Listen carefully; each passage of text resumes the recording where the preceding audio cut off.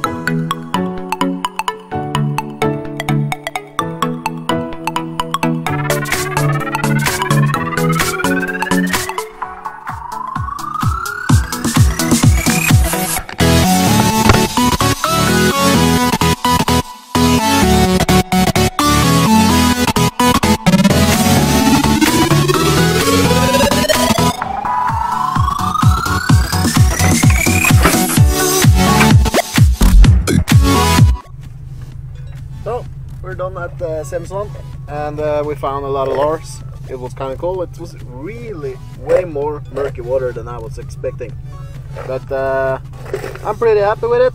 A couple of 100 kroners in lures, and we cleaned out a lot of trash, so that's thrown away, and no more sharp objects in the water.